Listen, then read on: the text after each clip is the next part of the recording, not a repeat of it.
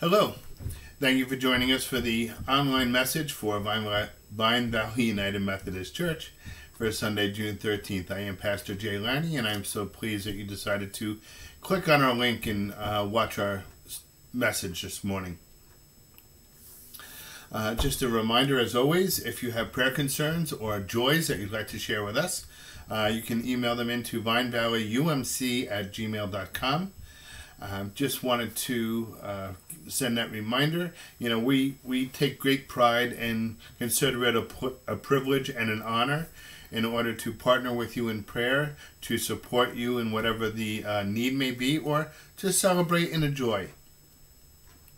So once again, it's VineValleyUMC@gmail.com, and we'd be happy to, again, join with you in prayer for whatever the need or the celebration might be. Let's get to the form into an attitude of worship. Our centering words. See as God sees. Only then can we see rightly. Love as God loves. And only then can we love with the eyes of our heart enlightened. Come, walk in the light of faith. We will walk humbly with our God. Come, love in the light of faith. We will love everything the light touches. Come, sing in the light of faith. We will sing praise to our God. Come, live in the light of faith. We will live as faithful followers of Jesus Christ. Amen. As a church, our joint, concerns are for an end to racism and oppression. We pray for those who are sick and suffering, whether it be from COVID or cancer, whatever the illness might be. And we hold up those silent prayers, the ones in our hearts and our minds that we haven't found the words to utter, God help me, but He knows. So for all of these things, as a church, we say, Lord, hear our prayer.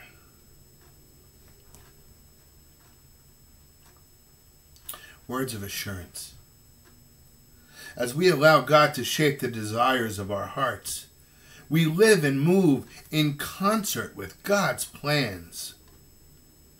Rejoice that in Christ we have become a new creation and agents to bring forth the reign of God.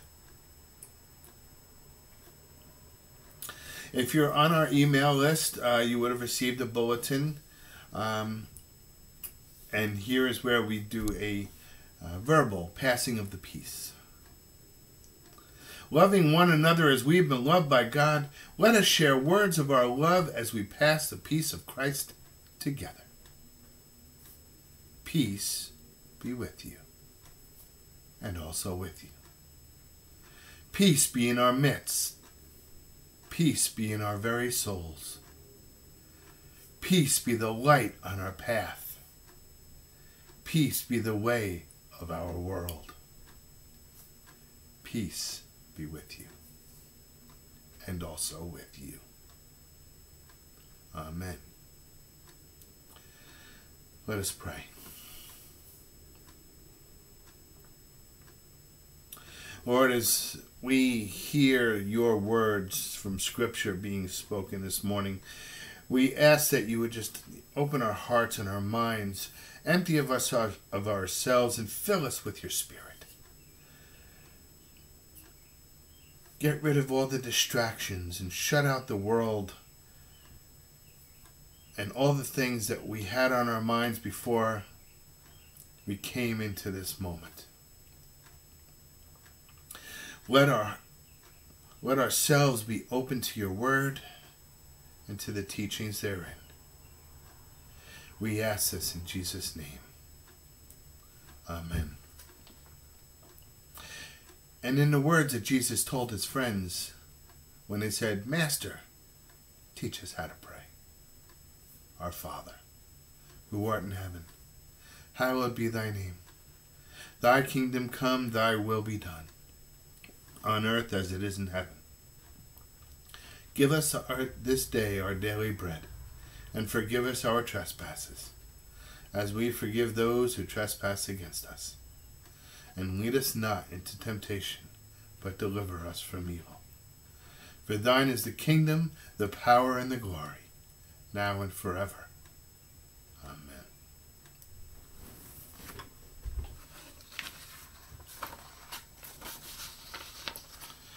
Our scriptures this morning are going to start in 1 Samuel. And it's going to be chapter 15, verse 34 to 16:13. Then Samuel went home to Ramah, and Saul returned to his house at Gibeah of Saul.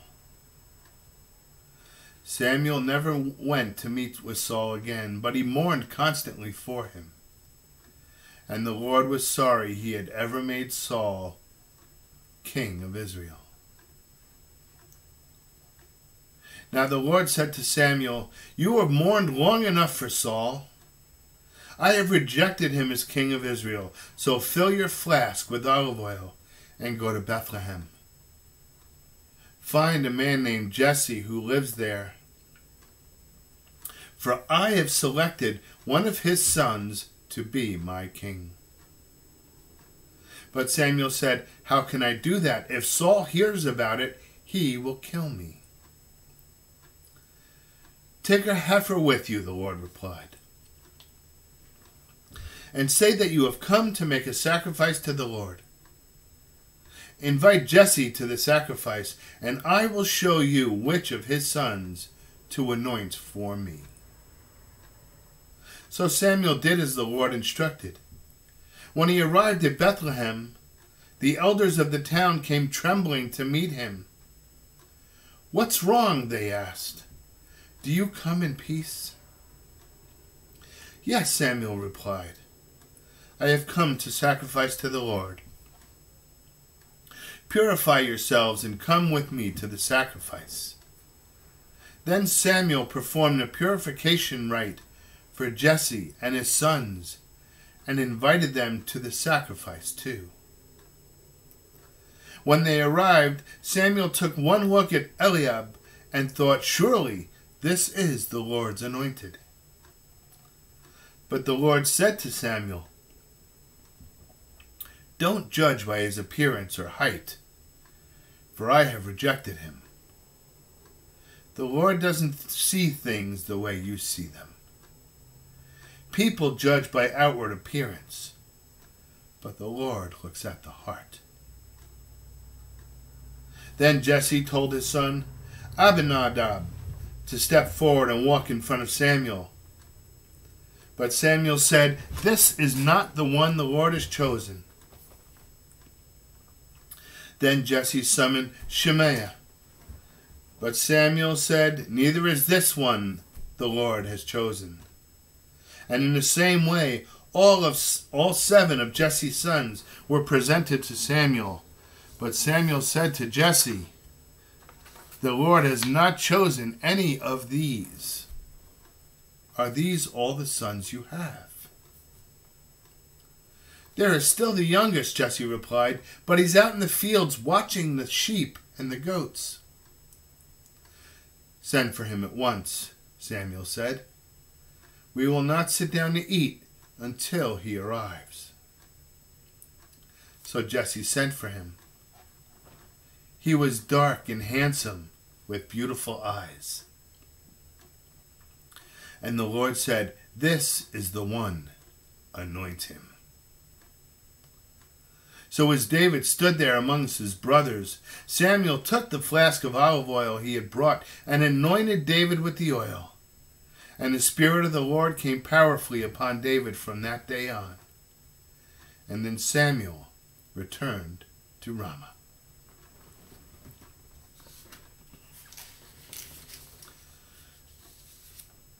We hear a psalm of David from Psalm 20. In times of trouble, may the Lord answer your cry. May the name of the God of Jacob keep you safe from all harm, and may he send you help from his sanctuary and strengthen you from Jerusalem. May he remember all your gifts and look favorably upon your burnt offerings. May he grant your heart's desires and make all your plans succeed. May we shout for joy when we hear of your victory and raise a victory banner in the name of our God. May the Lord always answer all your prayers. Now I know that the Lord rescues his anointed king. He will answer him from his holy heaven and rescue him by his great power. Some nations boast of their chariots and horses, but we boast in the name of the Lord our God. Those nations will fall down and collapse, but we will rise up and stand firm.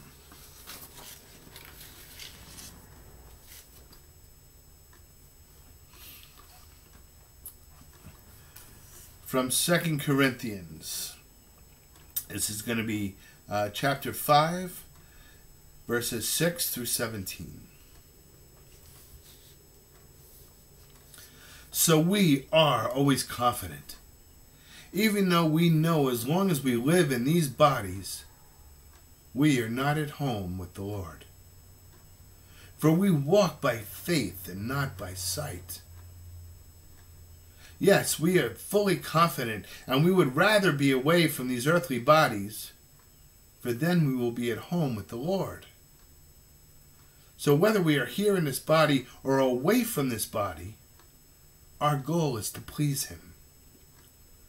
For we must all stand before Christ to be judged. We will each receive whatever we deserve for the good or evil we have done in this earthly body. Because we understand our fearful responsibility to the Lord, we work hard to persuade others. God knows we are sincere, and I hope you know this too. Are we commending ourselves to you again? No. We are giving you a reason to be proud of us, so that you can answer those who brag about having a spectacular ministry rather than a sincere heart.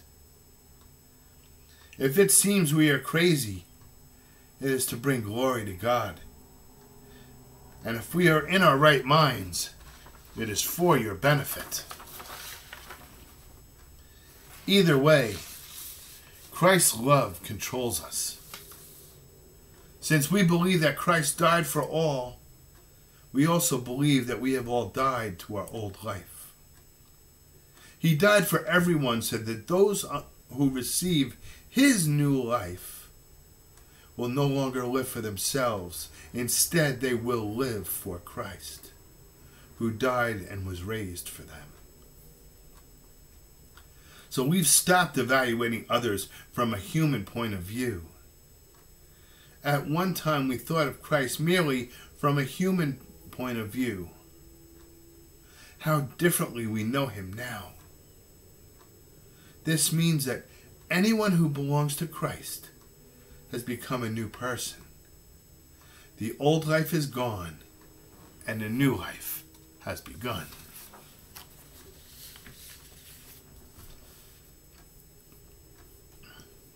And from Mark's Gospel, chapter 4, 26 to 34.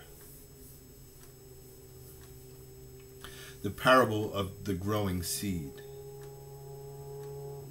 Jesus also said, "The kingdom of God is like a farmer who scatters seed on the ground.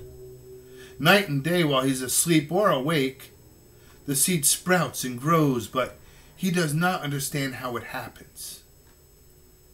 The earth produces the crops on its own. First a leaf blade pushes through, then the heads of wheat are formed, and finally the grain ripens. And as soon as the grain is ready, the farmer comes and harvests it with a sickle, for the harvest time has come. Jesus said, "How can I describe the kingdom of heaven?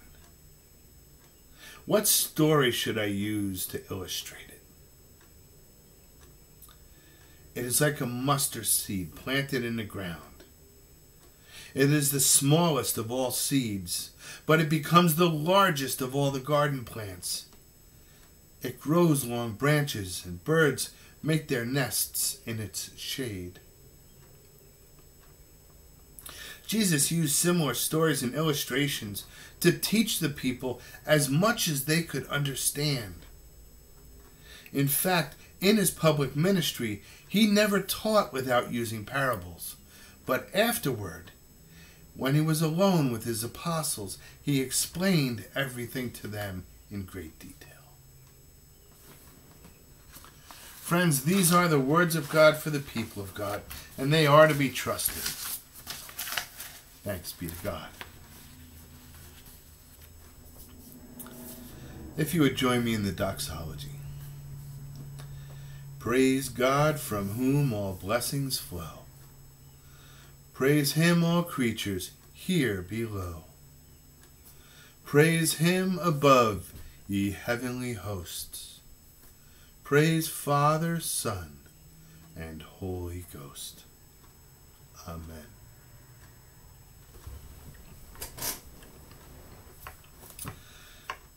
Good morning. So Israel got what they wanted, what they asked for. A king. King Saul. King Saul fulfilled all the things the Lord said would happen once Israel followed a king instead of the God who had always been with them. Remember when I said, when God decides it's time to make a change, then it's time? Well, in this morning's scripture from Samuel, a change is in the works.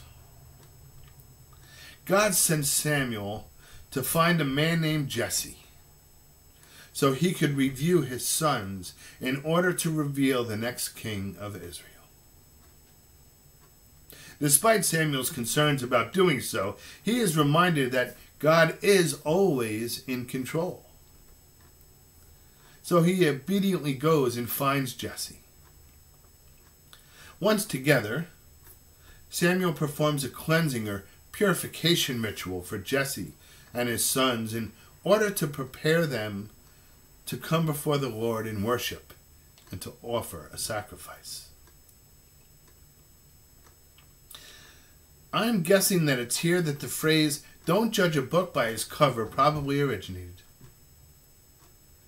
Samuel was meeting all of Jesse's sons one by one and sizing them up physically. But God does not judge us by our outward preparations, but by the preparations of our hearts. You don't have to be on the cover of a magazine to preach the Word of God, or to study the Word, or share it. None of the outward stuff matters. It's the inside stuff that counts. What is in your heart? What motivates you on a daily basis to get out of bed and see what the day has in store for you? Where can you shine Christ's light in that new day? Are you disgruntled or are you joy-filled? What is the character of your heart? When we judge based upon appearance,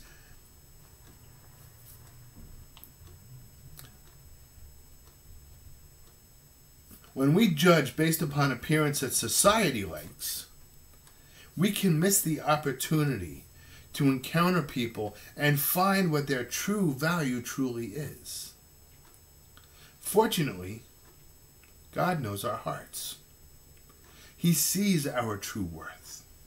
Even if it doesn't sparkle like a diamond when held up to the light, He knows the gifts we hold, and they are priceless. So here he is, Samuel, and he's introduced to son number 1 of Jesse. Nope, that's not him. Then son 2 and 3, 4, 5, 6, 7. None of them were the one. So Samuel said, "Is that all you got? Are these all your sons?" Well, he said, "No, there's one more. He's out in the fields. He's watching the sheep and the goats." Well, we all know what happened. They called for the youngest. And Scripture tells us he was dark and handsome and he had beautiful eyes, and God immediately said, "That's him. Anoint him."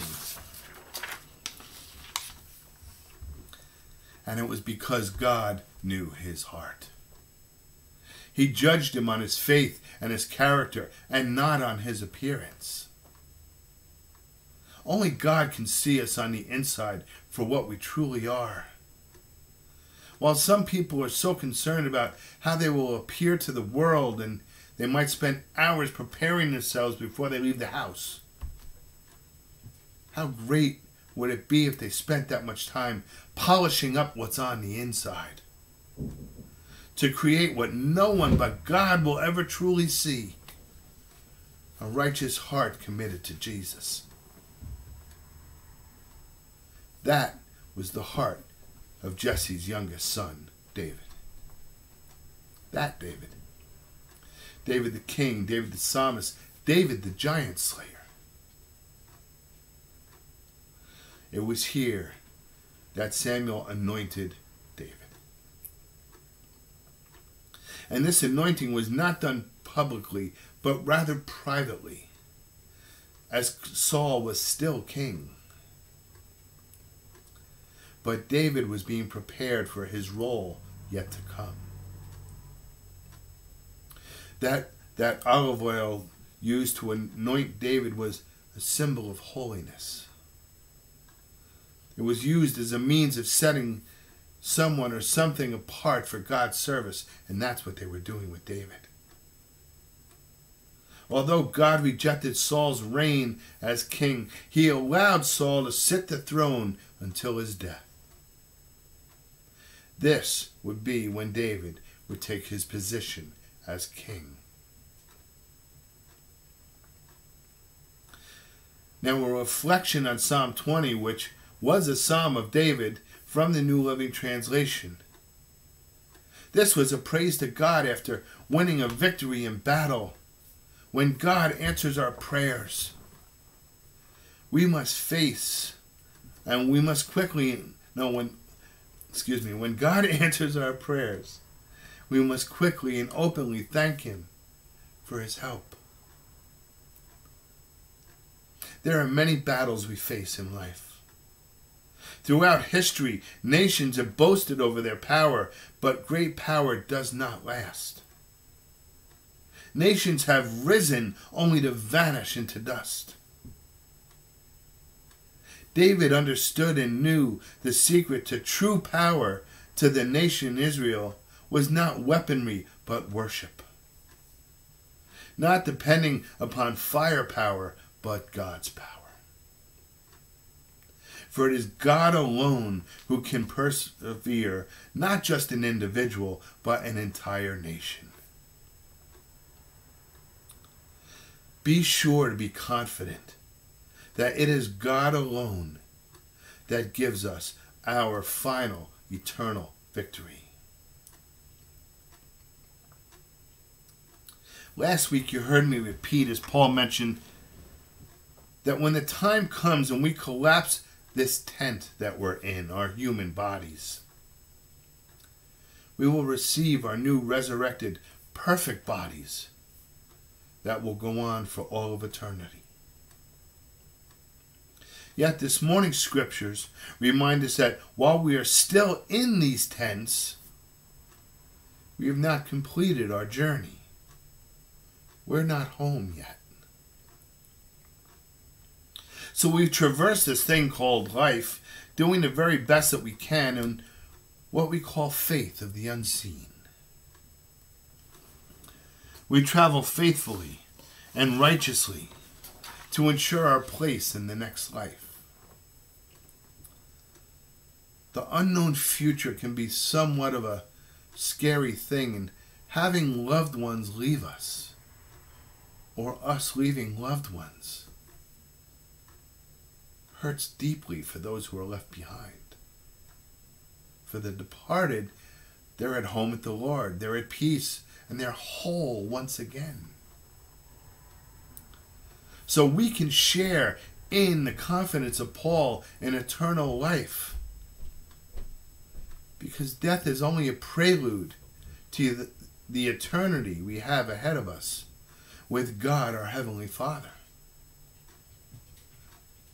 This is why we walk faithfully in service to Christ.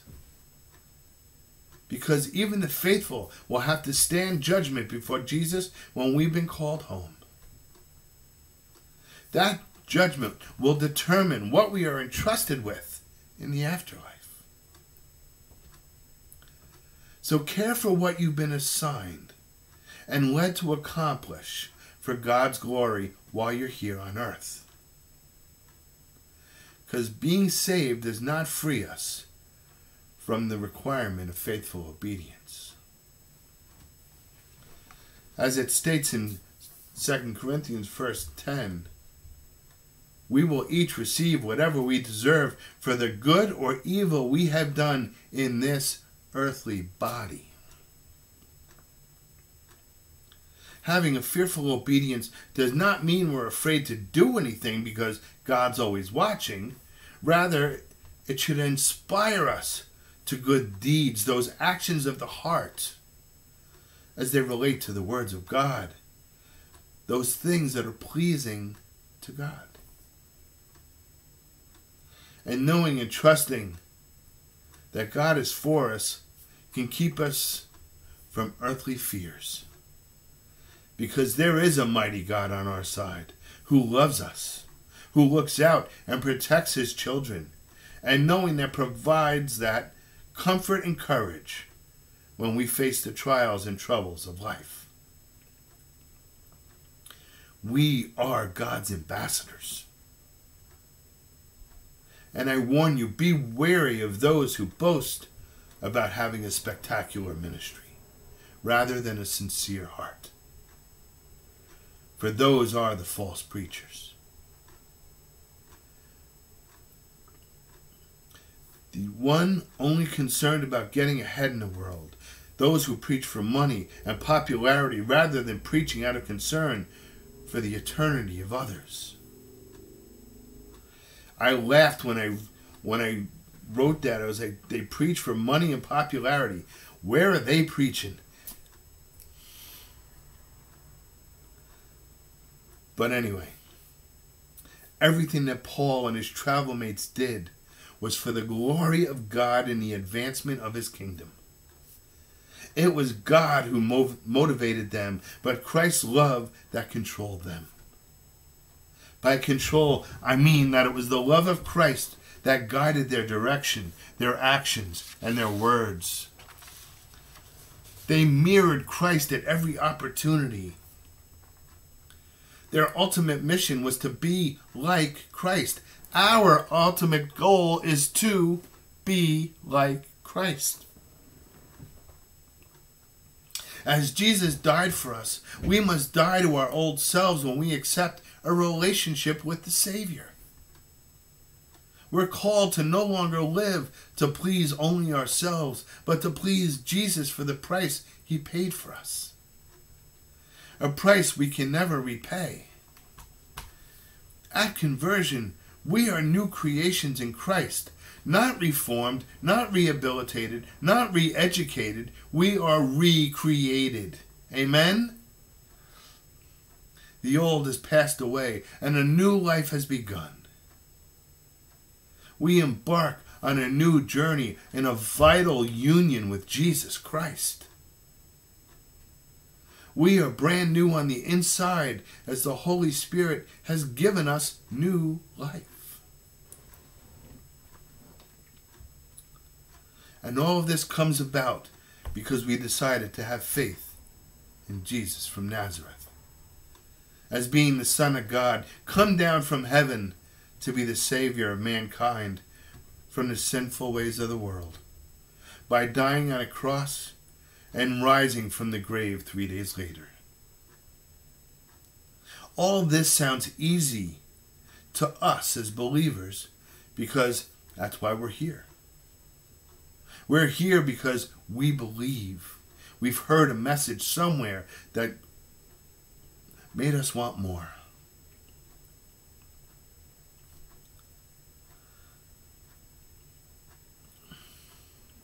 What about a new person hearing a message for the first time? Is it really comprehensible?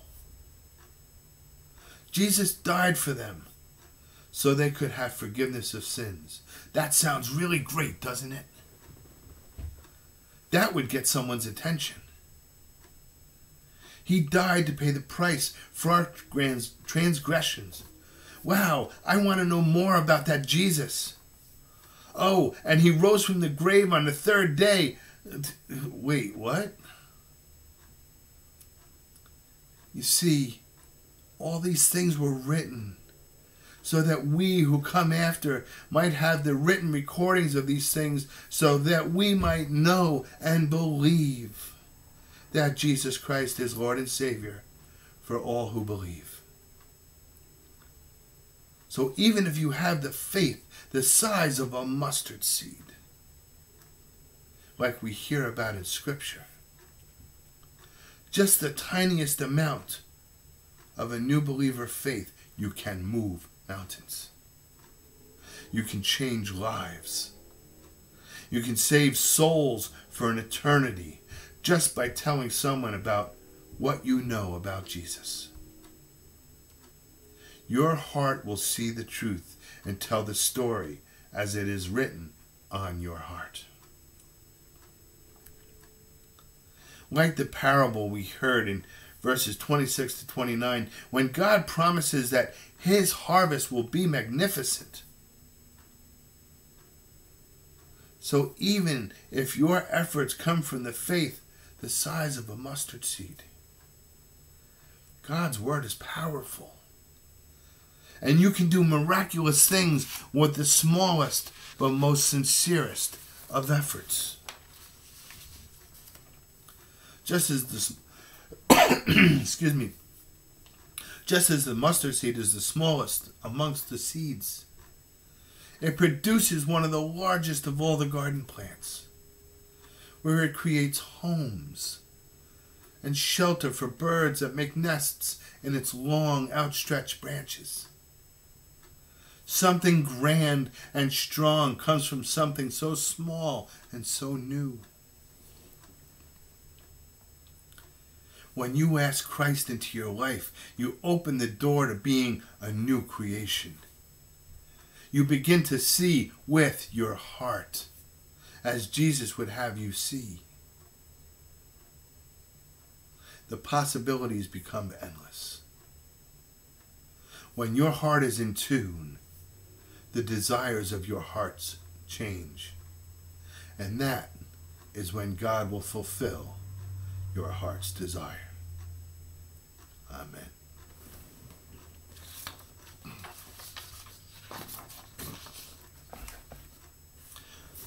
So friends, as we go our ways this week, see with your heart. See with the heart of Christ. See and feel the love that can radiate when your heart is focused in the right direction. So I bid you, go forth to proclaim the good news that we are new creations in Christ Jesus. As seeds planted by God, we go to spread God's gifts of love and hope.